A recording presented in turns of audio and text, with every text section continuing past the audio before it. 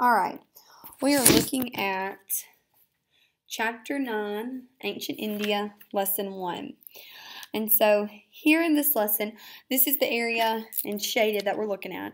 And this is it's called a subcontinent of Asia. It's part of Asia, but it's a subcontinent because it's such a large country.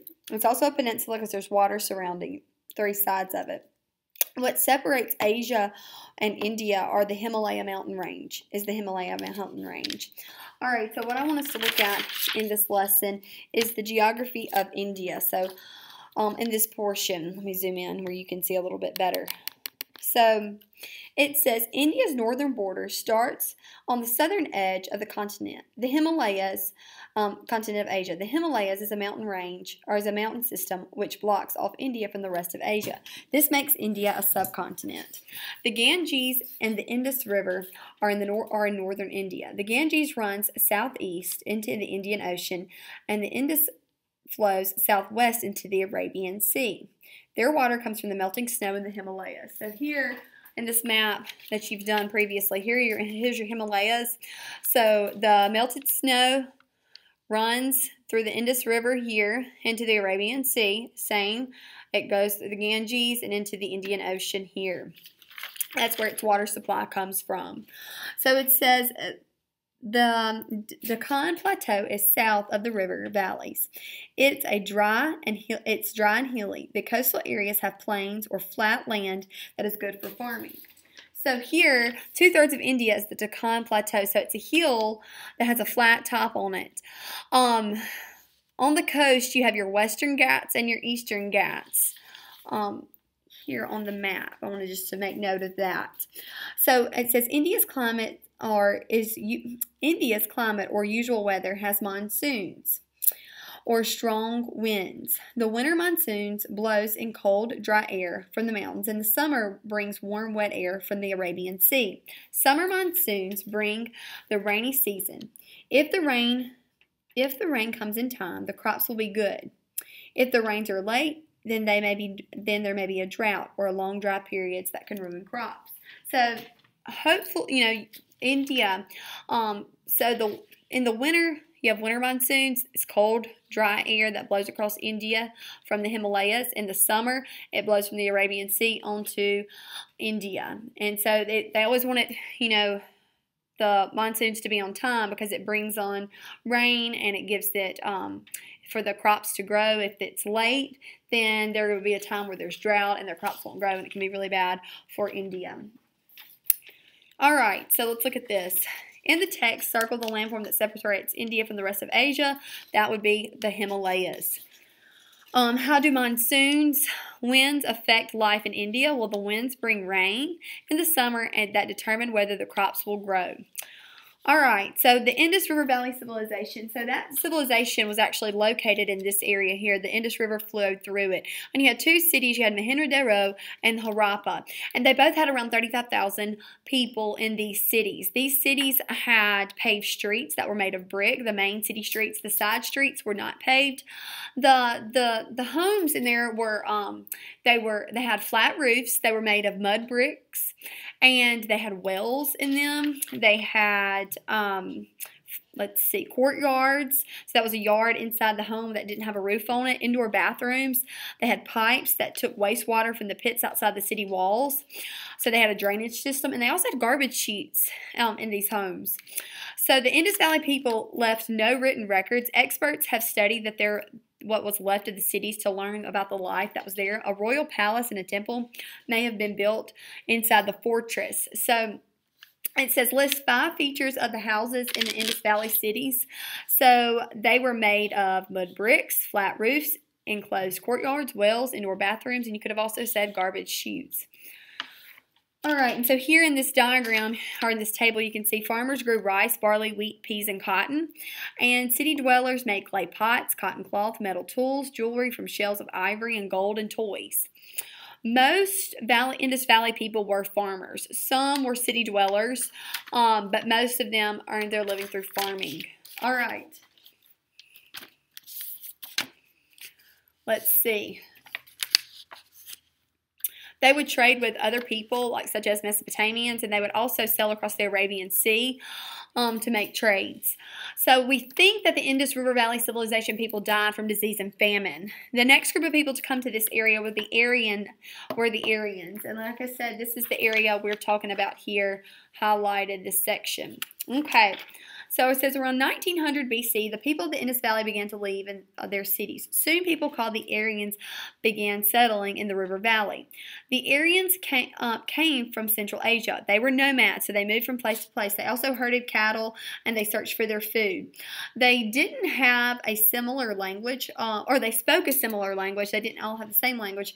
This is called a language family. It was called Indo-European. They were good warriors, and they were expert horse riders and hunters. So here are some facts about the Aryan civilization here. After a while, the Aryans stopped living as nomads, and they became farmers. Over time, they decided that cattle were sacred. So people in India stopped eating meat from cattle. The Aryans began to make iron tools. With these, they cleared India's forests, and they dug canals to bring water to their rivers. In their fields, from their rivers to their fields, This made the Ganges River Valley good for growing crops. Farmers in the valleys, farmers grew rice. In the south, they grew spices and pepper, ginger, and cinnamon. The early Aryans did not write things down.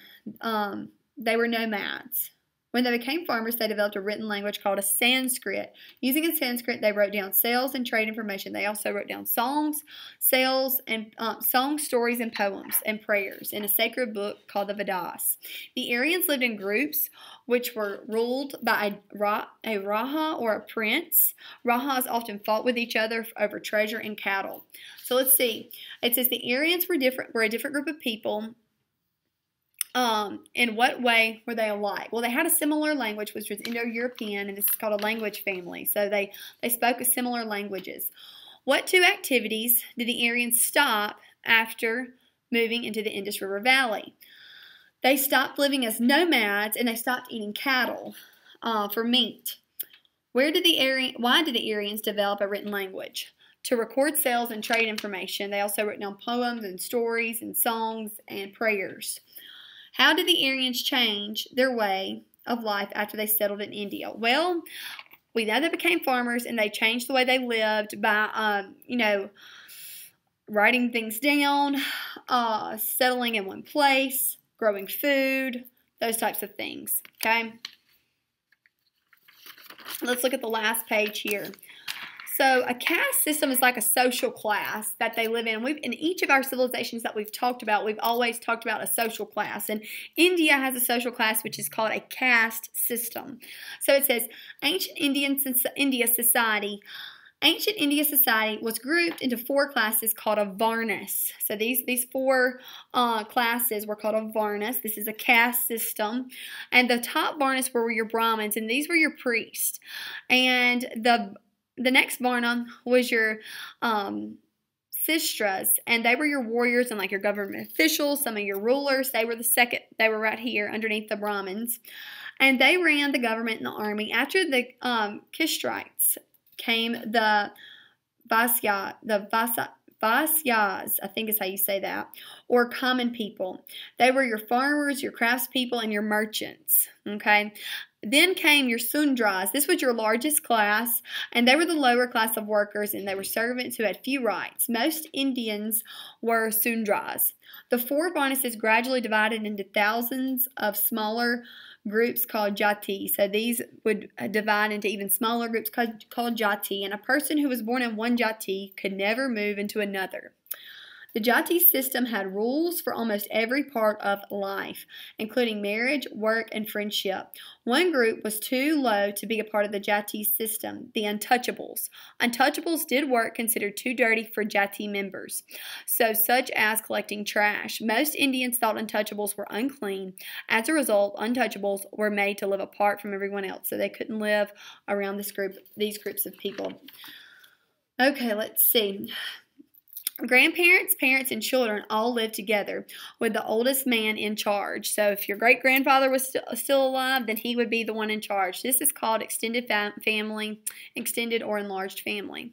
Men had many more rights than women. Only men went to school or could become priests when they were young. It says some boys studied with the guru, that's a teacher. Older boys went to schools in the cities, and parents chose marriage partners for their children, and divorce was not allowed. So you didn't have a choice, so you could marry, and you couldn't get a divorce either. So in this, it says, in the text, circle the names of the 4 Varnases. This is part of your caste system, okay?